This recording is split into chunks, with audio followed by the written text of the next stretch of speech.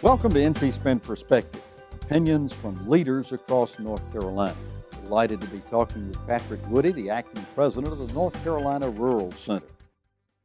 Patrick, even with all of the changes that have taken place in the Rural Center, we've still got these issues with rural North Carolina.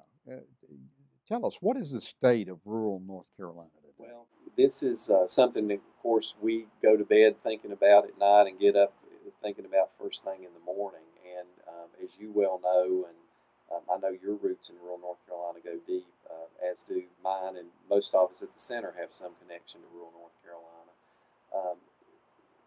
Rural North Carolina still lags the state in a lot of ways, and so it really needs some focused attention going forward, and we're the organization that was founded 28 years ago for that purpose. So in a large respect, we're going back to our roots, back to the roots of the organization, and we're going to focus on really what are the things that we can do to help improve the economy of rural North Carolina. We know the unemployment rate outdistanced the urban counterparts. We know that the poverty rate is going the wrong way. After years of sort of seeing a steady decline, we've seen a reversal in the poverty rate. We've seen median household incomes stagnant or declining. We also healthcare issues, transportation issues, education issues. And healthcare, both from the standpoint of access to healthcare as well as just the healthcare statistics of rural North Carolinians when compared with their urban counterparts are huge issues, huge challenges that face us.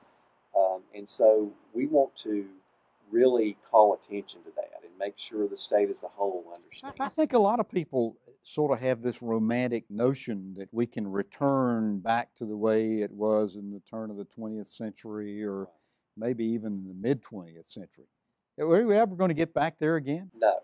And the reality is we're a changing state, and the face of North Carolina is changing tremendously, as you well know. And no longer does over half the population reside in rural North Carolina. Now less than half the population resides in rural North Carolina, and more than half of our state's population is concentrated in 15 counties.